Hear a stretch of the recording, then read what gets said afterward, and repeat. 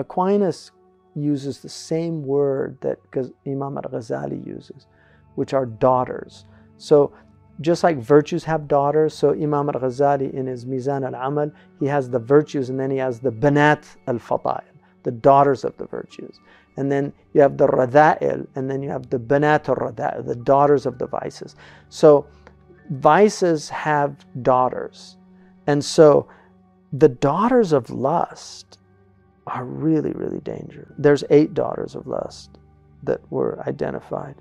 One of them is just the blindness of your mind. It's Umyan al-Basira, where it puts out your basira. And I was mentioning the last time that the inner eye is very sensitive. So if you're looking at these images, it's going to affect the inner eye. And the end of thoughtlessness, so ghafla. People, I guarantee you, the people that are engaged in these things, they go into a deep state of ghafla when they're in it. And so it will engender more thoughtlessness. And then inconstancy. You'll be inconstant in your practices. You won't have that rigor in your practices. And then rashness. They're people that, they become people that are flighty, and they don't have a kind of istiqrar, or stability. And they'll get angry easier. They'll be, because they're unsettled in their beings. And then self-love, which is very interesting because, pornography, although it's increasingly becoming a female problem, because traditionally it was much more of a male problem, but apparently now about 30% of pornography users are women. I mean, I don't know how accurate these stats are, but this is what I've read in the literature. In any case, self-love, it's really a narcissistic kind of involvement. And if you have your wife, and then you're watching these things, and you enter into this unreal world where a real human relationship is breaking down for fantasies, literally waham. Like Ibn Ata'illah says, "Ma qadaka shay'un mithlu wahmak." People there's nothing that will lead people like just waham, fantasy, illusion. So it's these pixelated images that aren't real, and people are watching these images, and they have real human relationships that are breaking down because of these obsessions. I mean, this is a tragic situation. Not to mention the children, because children will find out at a certain point. They're not stupid, and then how are you an exemplar for your child if they think this is what? I mean, alhamdulillah, my father just hated, he really hated, because he saw it as just a low thing. My father was a literary scholar and professor of philosophy, and he just saw it as a very low thing.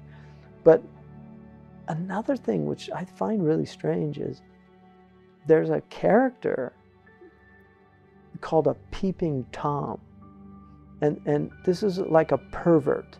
This is a person that goes to people's windows and will look in on them to see somebody undress or see people being intimate.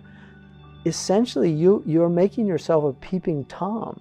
You're watching other people in an act of, it's not even intimacy, it's whatever it is, it's just because it's commercial, intimacy is a sacred thing, it's a beautiful thing.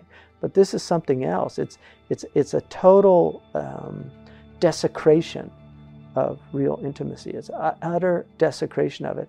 And so in viewing that, you are becoming a peeping Tom, essentially, which is a very unhealthy thing to be. So self-love, and then love of the world, hubb ad-dunya, is one of the daughters of lust. It will cause love of dunya to grow in you. And don't forget, dunya is not love of this incredible creation that Allah has made. Dunya is love of this ephemeral, meaningless world. Hayatud dunya is all the things we're warned about. It's not the ocean. That's not dunya, that's alam. That's the world, and the world is a sign of God. So all these extraordinary things that Allah has made, that's not dunya. That's the alam. The dunya it's this wahm that exists, stature and position and all these things. So all that will grow in your heart. And then abhorrence and despair of the future world. That's one of the daughters of lust. And that's why people that get into these things, very often they really start hating religion. And it will put in them a hatred of things sacred. And then finally, a'udhu billah, hatred of God. People don't understand that these things are for our protection. These prohibitions. قُلْ لِلْمُؤْمِنِينَ يَغُضُّ مِنْ أَبْصَارِهِمْ. Tell the believers to lower their وَيَحْفَظُوا فُرُوجَهُمْ. Tell them to lower their gaze and guard their private parts. It begins with gazing.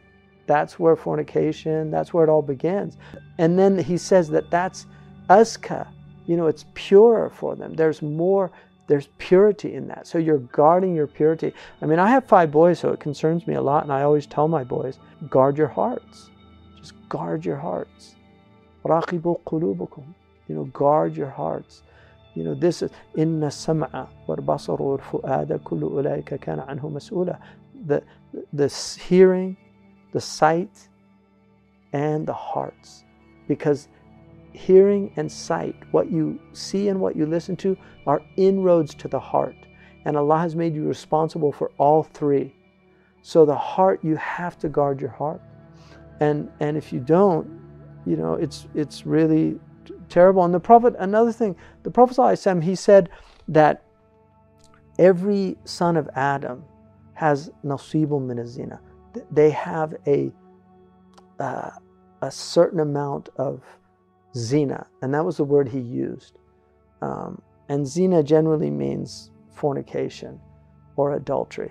Like the Arabs in the Arabic language, they say muhsan or ghair muhsan, but they don't differentiate. Like in English, we differentiate between adultery, which is between married people, and fornication, which is between unmarried people. So in Arabic, zina means fornication and adultery. It means both. But the Prophet ﷺ said, "Mudrikun dharika la mahalata." He will have that portion.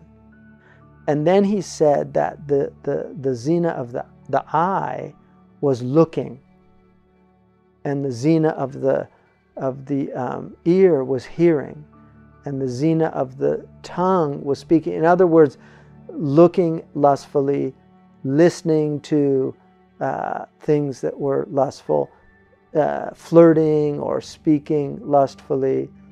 And then he said, and the hand, he said batsh, which is, the zina of the hand is batsh, which is like touching lustfully, but he used a word, which is it's usually a negative word in Arabic, of the hand. And then he said the zina of the foot is walking to that thing. And then he says what the heart will desire, right? And the genitals will either confirm or negate. So our prophetic teaching is consistent also with the teaching which the Christians have, because it's Isa, it was reported that he said, in the New Testament, it is said of you, the people of old, that thou shalt not commit adultery. But I say unto you, if you look unto a woman lustfully, you've committed adultery in your heart. That's exactly what the Prophet ﷺ was talking about, that there's an adultery of the heart, And so these are things that we just don't want to destroy our hearts, because the only things that are going to benefit you on the Day of Judgment, يَوْمَ لَا يَنْفَعُ مَالٌ وَلَا بَنُونَ إِلَّا مَنْ أَتَى اللَّهَ بِقَلْبٍ سَلِيمٍ.